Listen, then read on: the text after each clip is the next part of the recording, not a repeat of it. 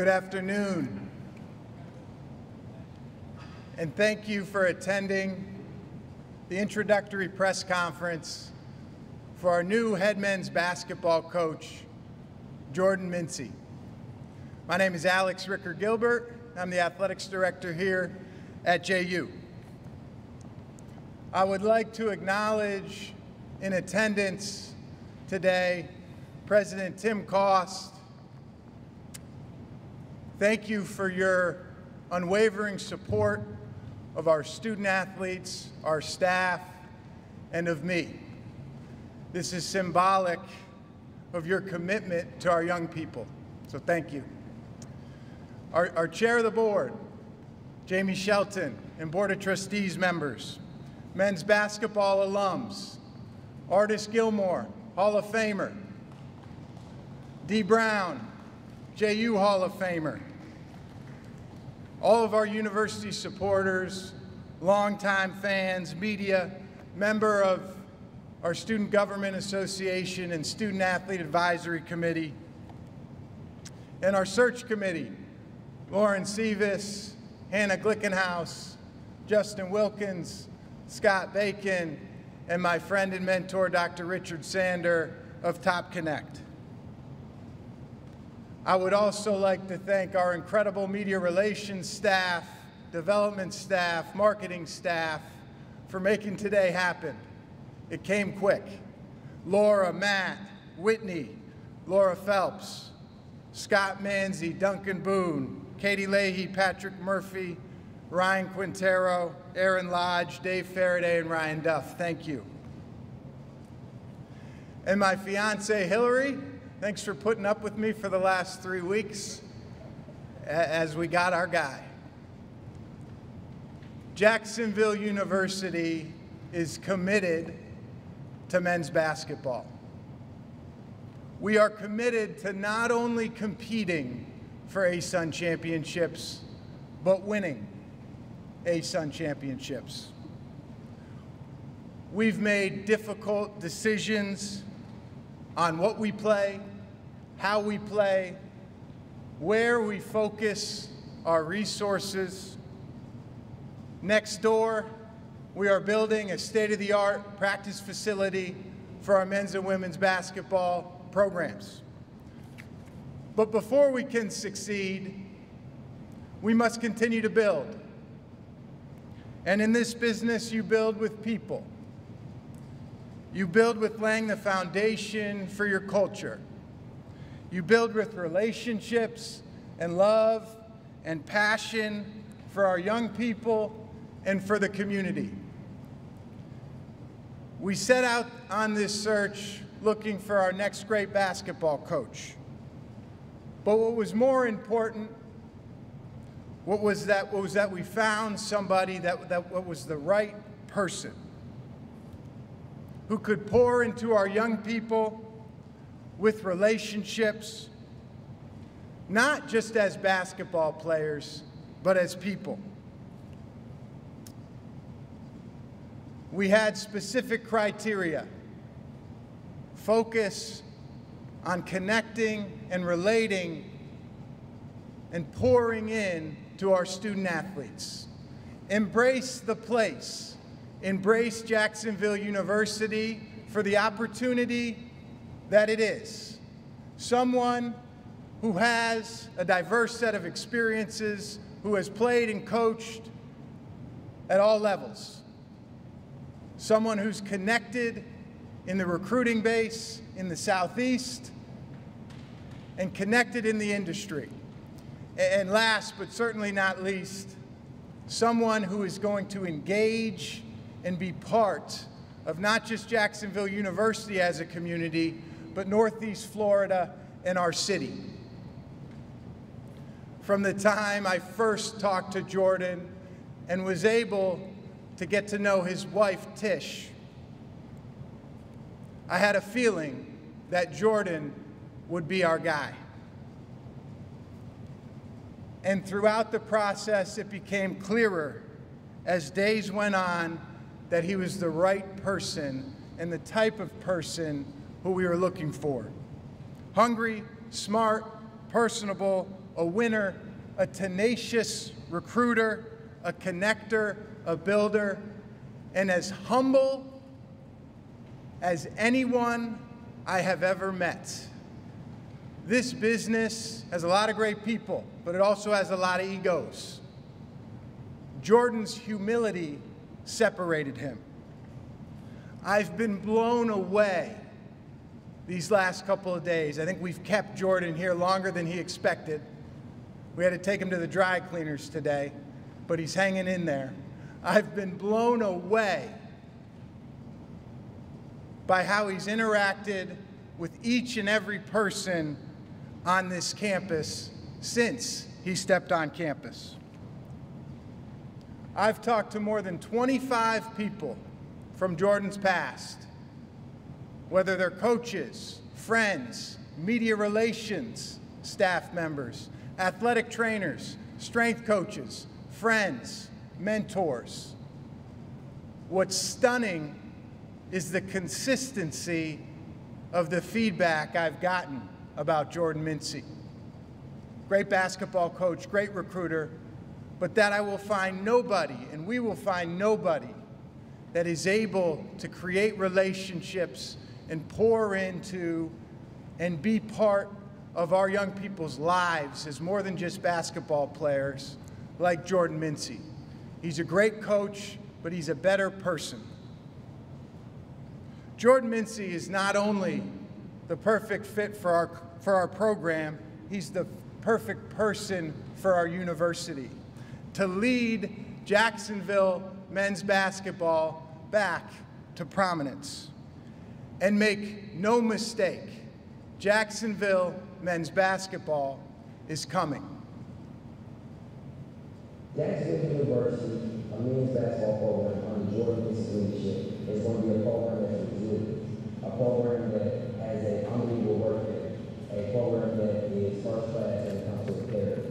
We're going to do an unbelievable job of building relationships, not only in JU, but in the Jacksonville community, and also Duval County. And, you know, we have a rich history. We understand the importance that this opportunity plays. Ladies and gentlemen, please join me in welcoming our new head men's basketball coach, Jordan Mincy, and his wife, Tish Mincy.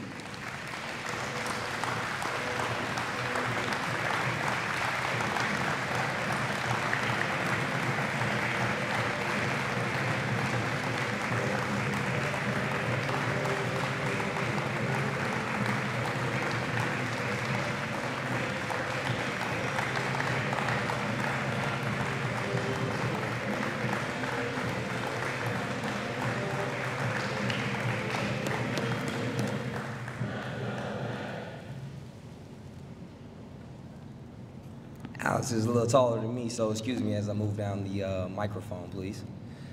How's everyone doing? Everybody doing well? Okay. Well, I stand in front of you today. Thank you guys for this opportunity. From my first few conversations with Alex, his vision was very crystal clear. He gave me the opportunity to know what he wanted from the basketball head coaching position here at JU. And he never steered from that throughout this entire process. And I'm thankful to him for that. As far as the commitment that he's shown throughout the course of the last 2 days and the last few weeks, it's been undeniable. You can see right outside these doors the type of commitment that they have. You can hear the sounds of the building that's going next door, and you understand how valuable and how strong their commitment is to this men's basketball program. As far as my time here, I arrived here in Jacksonville a couple days ago, and the first few minutes I was here on campus, I got a chance to sit down with President Koss and spend 10 or 15 or so minutes with him, and he was unbelievable as far as being in his office and just talking about the rich culture and the environment here at JU. He actually got a chance in the first 5 minutes to talk about the different trophies and the different sporting events that occurred during his time here. And the attention to detail that he showed talking about each one of those events allowed me to get a crystal clear vision of what he wanted this program to be, and I'm thankful for that. As we walked around campus, President Cost, as many of you know, he has an unbelievable personality, and he's excited about JU and he's passionate about JU.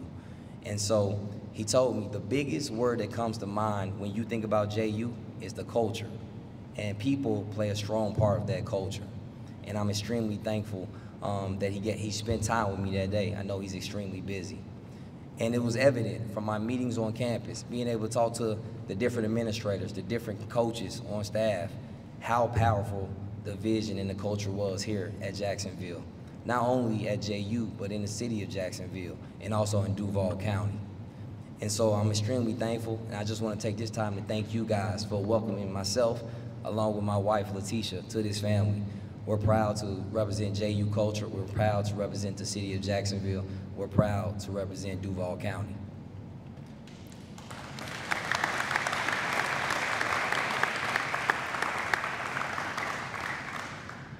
I also want to take time to thank a lot of my mentors who poured into me throughout the years, giving me the opportunity to grow at such a young age in the profession.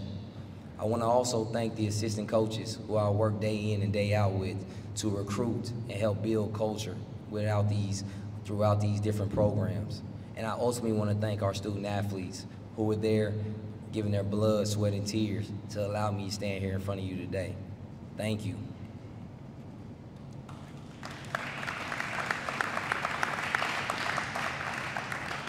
I also want to give a special thanks to Mike White and the University of Florida for guiding me and being there for me the last 6 years, pouring into me and giving me the ability to stand here in front of you today, knowing that I'm fully prepared to take on this position and the challenges that it has. Last, and I told myself I wasn't going to get emotional when I thanked this person. I actually talked to one of my close friends, Amir Duraim, last night, the head coach for Kennesaw State, and I was telling him about his press conference. He got so emotional when he started to thank his wife. And I told myself I wasn't going to get emotional, but I need to make sure that I thank my wife, Letitia, who's been an unbelievable support of mine and been there every step of the way. Tish, I am who I am because you're beside me. You're my best friend. You've allowed me to be who I am in life, and I greatly appreciate you for that. I wouldn't be the Jordan Mincy you guys see before me if it wasn't for that woman being beside my side, and I'm thankful for that.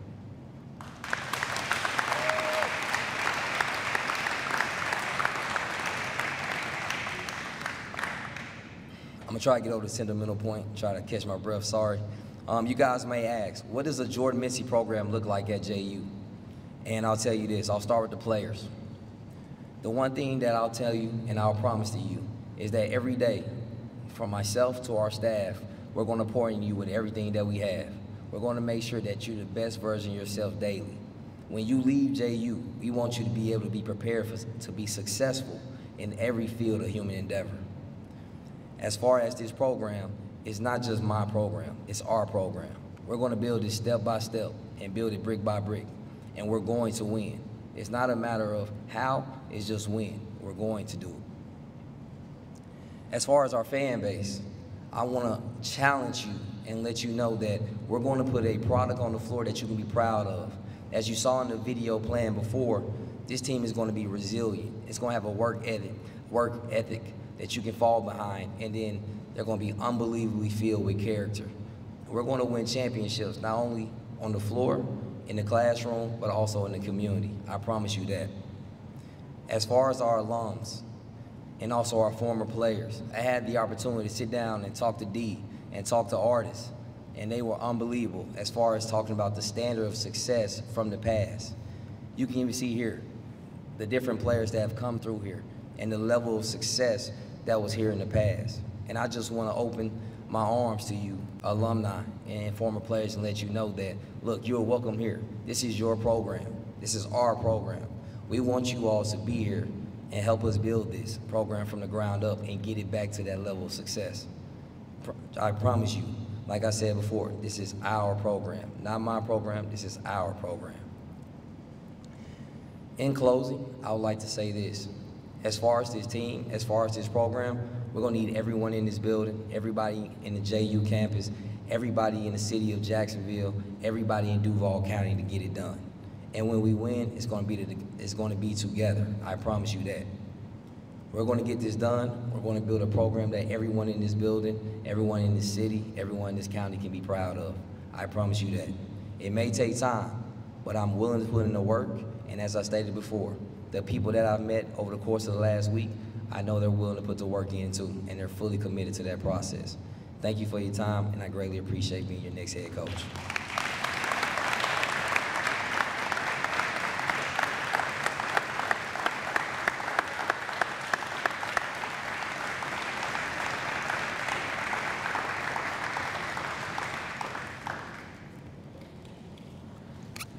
And with that, we will open it up to questions. Scott Mincy will have a microphone that he can share with those that are up. Coach. Yes. Yeah. Yes. Well, Thank you so much. I greatly appreciate it. you're spending some time being in here. You just mentioned some broad strokes about the programs, work ethics, things like that. What will a Jordan Mincy coached offense and defense look here, depending on the type of players you have back? What's the team going to look like on the field? Well, the two words that come to mind when you think about JU and a Jordan Mincy coach program is going to be tempo, and it's going to be edge. Those are the two words that you can count on from day one. And when I say that, offensively, we're going to play with tempo. We're going to try to score within the first 8 seconds. We're going to give our players a lot of freedom to exert and show their skill set. As I like to say, offense is gray, defense is more black and white. And so being able to let our players know and our young men know they're going to have unlimited freedom. We're going to try to score within the first 8 seconds, but we also have to be really good at executing in the half court, especially in the last 4 minutes of games. As you probably have seen on TV, the teams who have been great at executing in the last 4 minutes are the teams that are usually successful, especially this time of the year. And then defensively, we want to play with tempo. We want to control the game. And at the same time, we want to play with an edge that teams in this league will fear. And they'll understand when they come into a packed Swisher that they're going to have a fight to tooth and nail to make sure that they beat us on this floor. I had one follow-up. A couple of young men who are in the transfer portal, obviously you're going to have conversations with them. Do you think you can convince them to stay here? A couple of pretty good players. We have a talented roster, and I understand that talent hasn't really been a problem here at JU. And so the role that I have today, the schedule that I have today, is to sit down individually and meet with each one of those young men and just talk about their plans. A lot of times I believe coaches come in and tell them, look, this is the vision I have for you, but how can I effectively help serve and lead those young men if I don't know what they're looking for as far as their future ambitions? And so I'm very confident that I'll be able to build a strong relationship with the men who stay here that are 2 feet in. And as I stated before, the men and the young men who stay here, we're going to win. It's not how we're going to win. It's only a moment of time when we're going to win.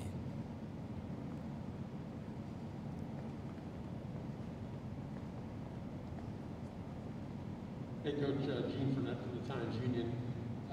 Coach White said yesterday, I asked him about the possibility of you guys playing against each other in the future. Sometimes coaches are a little reluctant to play former assistants just because of the awkwardness of it. But Mike said, if it works out, he said that'd be great.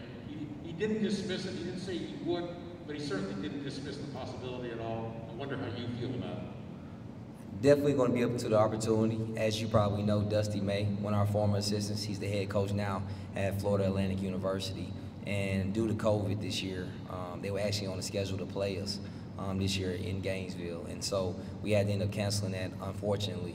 But like I said, Coach White's very open to it. That's something that we discussed prior to leaving, prior to my time coming down here to Jacksonville. And so trust and believe, that's going to be one of the main things as far as scheduling goes with this program, is try to get games 2 for 1 with the University of Florida. As a follow-up to that, every coach has to decide for himself how many of these so-called money games you want to play. Some people play 3 or 4, cross-town rival here plays as many as 7 sometimes, for obvious reasons, to get more resources in the program. How many of those type of games are you, on an annual basis, comfortable playing with? Anywhere between 3 and 4, just depending on the roster, just depending on our guys and their comfortability level, and understanding that we want them to be battle tested when they go into league play. And we understand that, you know, the better competition that we play, especially early on, the more battle tested they'll be prepared to compete for a Sun championship. And so, like I said, 3 to 4 is the comfortability level with that.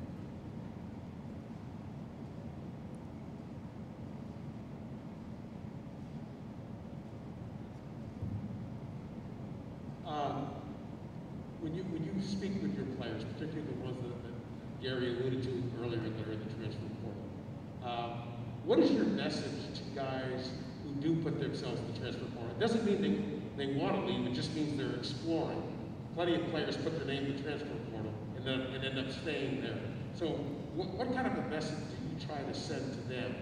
Is it more about explaining to them who you are so that they can feel comfortable about staying? Most definitely. You know, I had an opportunity to sit down with the team as a whole yesterday evening, and I explained to them that, you know, I know a lot of them are in the transfer portal, and, you know, I don't hold anything against them. They came here to play for another head coach. And so, you know, I'm a big relationship guy, and I understand that, you know, relationship plays a part as far as those young men wanting to stay here. And at the same time, they chose JU for a reason. It wasn't just because of the basketball piece. It was for the academics. It was for the city of Jacksonville. It was for the overall experience. And so just asking them, like I said before, what can I do to help you? How can I serve you effectively? And if our visions align, then obviously we would love for you to stay here. But they're always going to have my support. And like I said, I'm very understanding that they may want to go and choose a different destination. But I'm definitely going to fight tooth and nail to keep them here.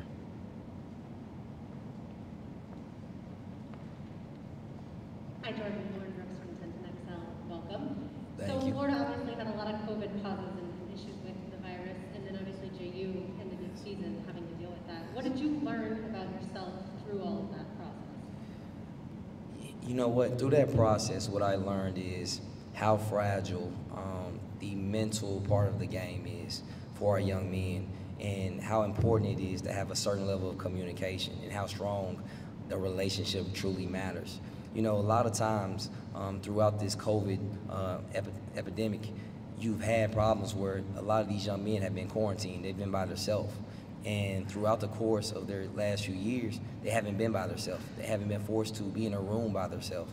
And so just understanding a certain level of communication, building on relationships and making them stronger, just making sure that you continuously tap into that young generation's mental is ultimately important.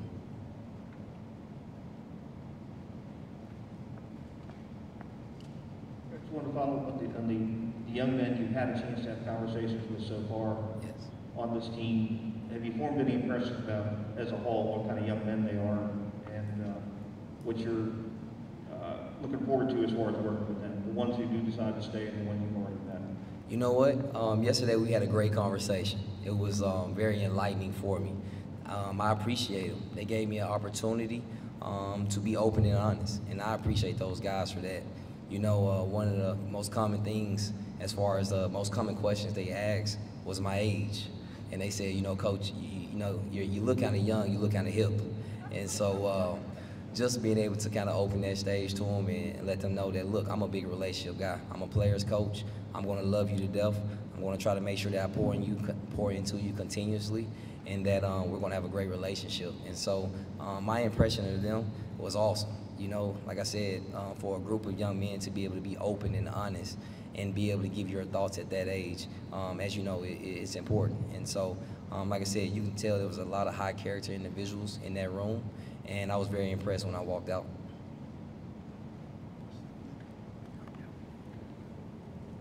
We'll have time for one more question.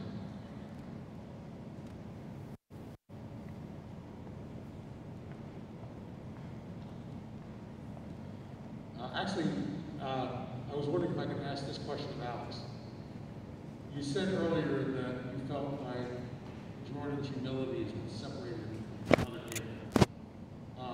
In what ways does that humility come across in a job interview when a candidate is really trying to explain to you about what they've done, about what they've accomplished in the course of their careers? One of our core values is put others first. And Jordan, throughout all of our conversations, talked about what he was able to do in his career for other people, for his fellow coaches, for his student athletes, for the staff at the University of Florida or Louisiana Tech or College of Charleston, or Toledo or Kent State.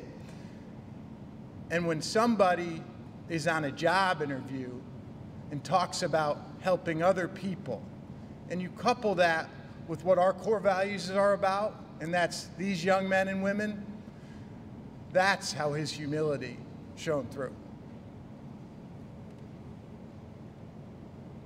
Good. Okay, we thank you all for coming today.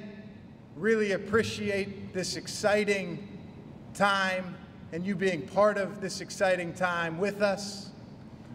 We ask that if you want to stay around and speak with Jordan and Coach Mincy, perhaps take a picture with Coach Mincy, he will be right over here by the step and repeat. I will be on the opposite side if anybody has any individual questions for me. We do ask that you remain cognizant of social distancing and of mask wearing. And also, we want to remind you that the season isn't that far away. And we look forward to seeing you back here next fall for Fin Fever and as we open up the season under Jordan Mincy and the Mincy era begins. Thanks for being here.